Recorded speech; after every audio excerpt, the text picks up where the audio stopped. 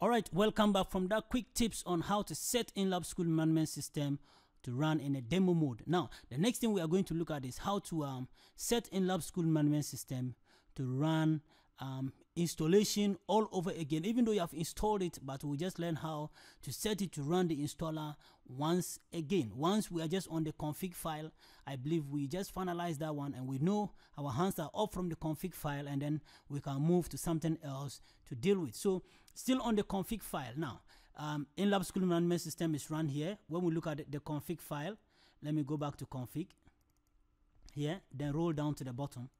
Now, when you look at the last one, which is config installed, it is true that here Inilabs school management system is what? Installed. So it will skip the installer and then runs the program once it is true. Now we are going to set it to false, and when it checks and it's false, then it calls in what? The installer. So first of all, I want to log out of Inilabs school management system first, and then we go back to my text editor subline, which I like so much. Then we set it to false. That means that installer is not installed, so we need to run what?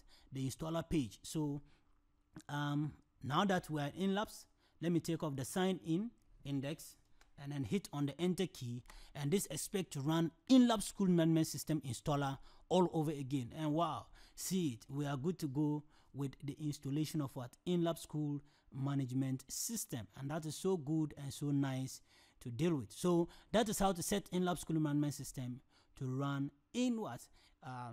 Installer mode. So thank you and stay tuned. Subscribe to my channel, like my videos, and comment.